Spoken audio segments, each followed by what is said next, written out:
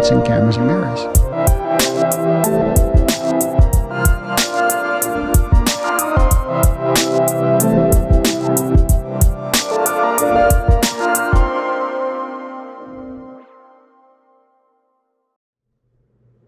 Oh, hello, it's your boy, Auteur Deluxe. Today is the day we're finally going to talk about Krisha. This is one of my favorites, one of my all-time favorites. I know I say Midnight Cowboy is my favorite. It's kind of like a 1A and 1B with this film, Krisha. It's a very emotional film. It's a very impactful film. It's a very powerful film. I just love it. It's one of my favorites. And I think now is a perfect time to watch it because it is a Thanksgiving film. And I will campaign for this movie forever. For about the past 4 or 5 years, I have recommended it incessantly to everybody. And it's a great film about addiction. It's a great film about family, being the black sheep of your family. And I just think Trey Edward Shults, for his debut, captures that very well. And as an alcoholic, I have seen it 2 or 3 times when I was actively drinking and a complete piece of shit. And I've seen it now sober 2 or 3 times that I'm not drinking, but still a piece of shit. And it's just captures that dynamic so well. And it's funny because when you see it when you're drinking, you sit there and you think, oh my God, look at what Krisha's family is putting her through. But then now that I'm sober, I watch this film and I go, oh my God, look at what Krisha is putting her family through. And it's nice to see that. And just the fact that a very young filmmaker had the wherewithal to make something like this that young, as a debut, with his family members and non-actors, shot in his mom's house for no money. I think there's a Kickstarter, and they filmed the fucking thing in 9 days. Yeah, my hat's off to you. So I'm always going to recommend this movie. Let's get into it. This is your spoiler alert. If you haven't seen it before, it is on Hoopla and Canopy right now. All you got to do, pop in your library card information and you can watch movies on those streaming services. I recommend it highly. Krisha follows the titular character Krisha as she goes home for Thanksgiving. She is kind of trying to get her shit together, but she's estranged from her family, especially her son. She has some sisters she's catching up with, a brother-in-law who you can't really tell if he's just kind of a smartass or he's like truly a vicious person, played by Bill Wise. Oh, and dogs. There are lots and lots of dogs. And the movie is from Krisha's point of view. And in her mind, she's on the right path, you know, kind of has some stumbles in the past, hit a snag here and there, but she's doing the right thing now. And we see it from that point of view. However, it becomes evident immediately when she starts interacting with her family that she's as big of a mess as she's ever been. She relapses, she's sneaking drinking, she fucks up everything, fucks up the turkey, has 2 enormous outbursts. And on a first viewing of this movie, there is a lot of unease. There's a lot of tension. You don't really know what Krisha is capable of. It starts with this big shot zoomed in on her face and almost like a horror score. So you really don't know what she's capable of. And when you see how the family is kind of on bated breath, walking on eggshells around her at the very beginning, you really don't know like what her kind of tattered past is really all about. And Trey Edward Shults is a very good master manipulator with emotion, especially in this movie and also in Waves, his 2019 movie. There are scenes in this movie that are absolutely heartbreaking. There's the scene with Bill Wise's character on the back porch where they're just kind of clashing separate personalities, and Krisha's trying to project that she, you know, I've had some trouble in the past, but, you know, it's all copacetic now. And then he's kind of wound tight and very upset and, you know, kind of lashing out viciously and snarkily. And those 2 things kind of clash. Also, another heartbreaking scene is with the mother who doesn't recognize Krisha.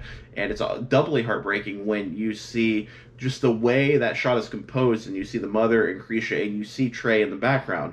And to know that they're really actually family members, but also the director as an actor who's playing the son of Krisha, and they're estranged, and seeing that her and her mother are estranged, it's very powerful, very impactful. Also, just in general, when she gets caught drinking and she fucks up the turkey, very emotional scenes. This movie is an emotional powerhouse. And in my mind, Shults gets everything right about familial relationships when you are actively an addict and going through that whole thing. And to Krisha, she really sees herself as the pariah, and the family member is trying to help, but they're ill-equipped. How do you help someone that doesn't want to help themselves? In Krisha's mind, you know, she's trying to get it together, and it's not really working, but to the other members of the family, especially her son, they could have been hearing these empty promises for decades. And as an alcoholic, you make all kinds of empty promises, and you set all kinds of arbitrary boundaries. And you sit there and say, well, I'm only drinking beer today.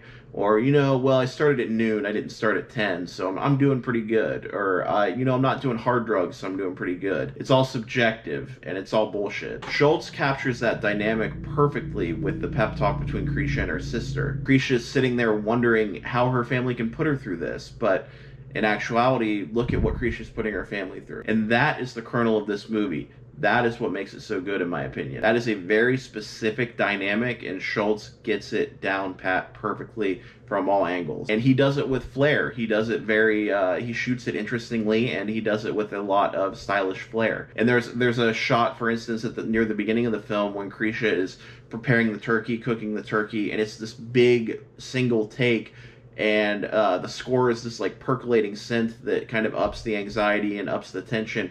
She's sitting there trying to keep it together. She hasn't relapsed yet, so she's sober, she's stressed, trying to cook the turkey, trying to prepare the turkey. There's family members to the left of her, to the right of her, having conversations, fumbling with the Tupperware, trying to do laundry. To the right of her, there's the family members, the cousins watching the football game, screaming at the football game. Bill Wise's character is yelling at them. So anyway, it's this very big, stressful scene. And Shults shoots it in that way. There's a lot of reverence for this character and for this story. In her life, in this day, in this moment, this is as big as a bank heist in another movie. This is a very important, impactful moment for her future. Also, Shults is not afraid of long takes. He's not afraid of quick cuts, and he's not afraid to put the camera fucking anywhere. When he shoots dogs, he shoots them very low. He's not afraid to swirl the camera around to show confusion or disorientation. He is very close in when she's relapsing and drinking in the bathroom in the mirror. He's not afraid to do things stylistically that in a debut a lot of filmmakers would kind of shy away from. Even that exchange with the Bill Wise character in a normal movie, it would just be a shot like an interview on a news show. But for him, it's this kind of the roving camera, and it's kind of moving back and forth, and it's very, very impactful, and it kind of ups the unease and kind of amplifies everything. Also, that shot at the beginning when Krisha is just kind of meandering, like kind of turning back 2 or 3 times to even go into the house to even get there to get started, and she is kind of non-committal, and it shows her absent-mindedness and her just, you know, she's not ready for this. So to recap, what makes this film so unique and so impactful is just the characters and the level of empathy that they have, and his unique way of showing that and unique way of shooting that. So in conclusion, to recap here, what makes this movie so good is its uniqueness, not only in the characters and the level of empathy, but also in the stylistic choices that Shults makes for his debut film. This is a fairly straightforward movie about one day in one woman's life, but it is shot with so much style, emotion, so much ambition, and he uses emotion in a way that I've seen very few directors do well, and even less do that intensely. And just as an addict, it's I kind of commend him for making a movie where the person doesn't get better. You don't see that very often. It's kind of weirdly comforting to see, you know what, sometimes people don't get better. This movie has made me a fan for life, and I can't wait to see everything else Trey Edward Shults does for the rest of his career. It makes me so happy that he is a young man, even younger than me, and he has a whole fucking career ahead of him to make hundreds of movies. So, that being said, follow me on Letterboxd at Auteur Deluxe. Also follow me on Facebook at Auteur Deluxe, as well as TikTok. The TikTok is kind of taking a turn. It kind of turned into like a Howard Stern fan page somehow. But yeah, follow me there, Twitter, everything, and have a good Thanksgiving. Also, one last thing, as a bit of housekeeping, first of all, thank you, Howie Mandel, for being such an enormous fan. What's your favorite film channel, Howie? Auteur Deluxe. Auteur Deluxe. Me too. But also Indicator, Powerhouse Indicator, they do these great Hammer box sets, they do these great William Castle box sets, and they kind of prop up some old Hollywood and some weird lost classics. Anyway, they did a box set of Norman J. Warren's films, and they actually sent me a second disc for Inseminoid, I won't say how if I did like this movie or not, but anyway, it's a beautiful print and it's really nice. They thought for whatever reason there might be an error on the disc they sent me, so they sent me a backup disc. Turns out both of them work fine. So if you hit me up on the Instagram at Autor Deluxe, I will send you this. It's going to be as is in this weird little screener case. So if you want that, you can have it.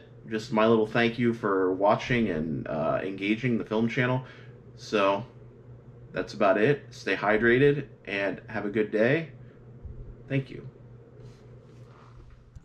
Auteur Deluxe. Auteur Deluxe.